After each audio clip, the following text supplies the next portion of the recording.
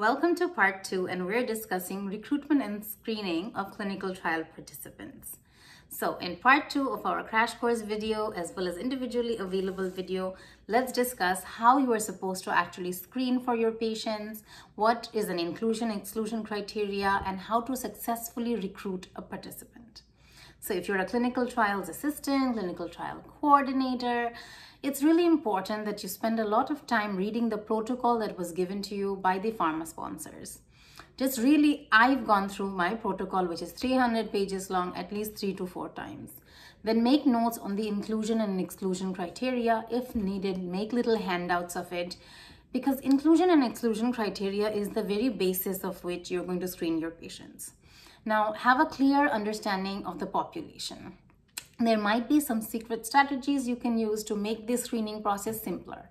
Your hospital or your clinic might have hundreds of patients passing through it every single day, but maybe you don't have to go through all of them. By understanding your inclusion criteria, maybe you know that your population only needs to have a certain age group. So you might be able to use your hospital's EMR system, your electronic medical record or electronic health record system to narrow it down by age. Alternately, you might be able to just partner with a particular physician and look at their patients. For example, the drug of interest could be something to do with hypertension. In that case, you've partnered with a cardiologist and you're working closely with the nurse or that cardiologist themselves to understand, okay, what criteria do these patients need to have and are they meeting them? Maybe on the basis of sex, age, prior heart conditions, prior hypertension, how long they have had hypertension, if they have any other comorbidities or not. You can really narrow down this process. Now, a lot of the times pharma sponsors might ask you to track your screening, in which case you can create an easy tool using Microsoft Excel or use whatever format that they actually are giving you, maybe in the form of a little table, paper, or some online system. And you can actually assign a little code number to each patient that you are screening. Now, when you say you are screening, you will start off with your largest population, which may be every patient who has gone through a cardio clinic. Then you're going to narrow it down on the basis of age and scratch out people who don't meet the minimum and maximum age requirements by saying, failed screening due to maximum age, failed screening due to minimum age. Later on, you can actually show the people who survived these two screening, they had comorbidity is an exclusion criteria. So maybe that person already has stage 4 heart failure, or they have like 2 or 3 different organs are in dysfunction. So they actually don't qualify for your clinical trial.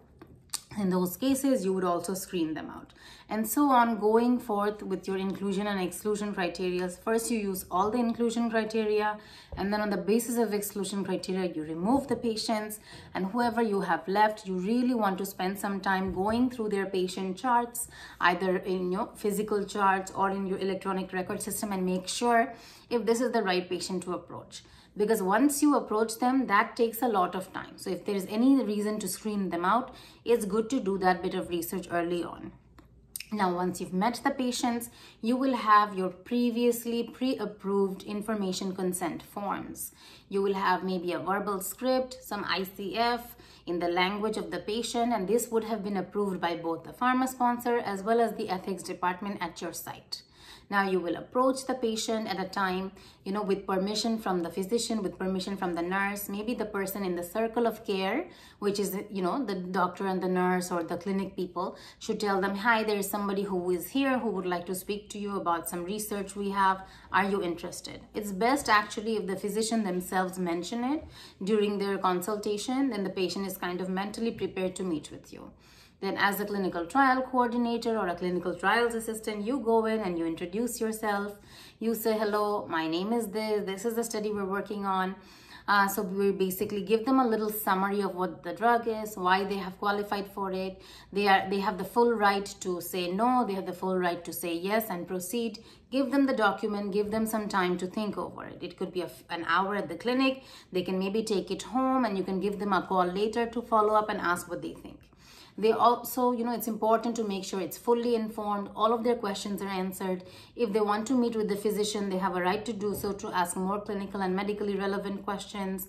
They have a full right to know the procedure, how long it's gonna last, the logistics of the situation, and then they can decide whether they want to say yes or no. So be very aware of the rights of patients in your country, in your city, in your state, in your institution. Like, they can back out at any time. They can, if they have complaints against the study, they can go to XYZ ethics board. And what the study is going to be like for them. Is it going to take up time? Is it going to take up money because they have to keep coming and going back and forth, things like that. And once you've done that, if they say yes, you get their signature. Make sure they're people who are able to consent for themselves. Some people, like maybe people with advanced dementia or, some other significant malignancies, may not be in a condition to make decisions for themselves, in which case you might need a substitute decision maker on their behalf. So just double check all of these little details and get your consent. Give them a copy of the consent. Make sure they're fully comfortable with their decision, and then you have your first patient recruit. So this is the process of screening and recruiting a patient in a clinical trial. It can look a lot of different ways. You might be doing it all electronically and over the phone, depends on the ethics, depends on the protocol. You might be seeing them for a few visits before they actually make this major decision, or it might even be time sensitive in certain clinical trials, which are like very trauma focused or critical care focused. They might be like, okay, you had this major injury at this time, we have 24 hours to give you this drug. Take 2 hours to think about it, read through this, discuss with your life partner or discuss with your next of kin, and then make that decision, and we'll talk some more.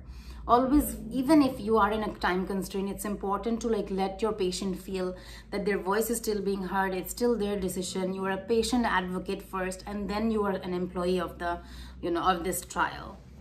So it shouldn't be motivated by revenue. It shouldn't be motivated by pleasing your supervisor.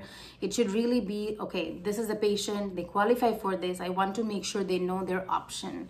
I want to, not sell the trial, but show these are the pros, these are the cons. This is something you can consider. We don't know if you'll be getting the placebo. We don't know if you'll be getting the real drug. But if you do, this is a shot. And if at any time you're experiencing these side effects, you have the right to leave the trial at any time.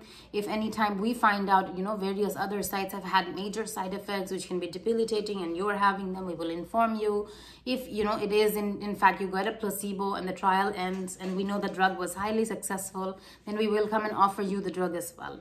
So just make sure everybody's really aware. You've gone through the form multiple times, because a lot of the times whatever is written on an ICF might not be super easy to understand for a general person who's not from a clinical background. And there you have your screening and recruitment.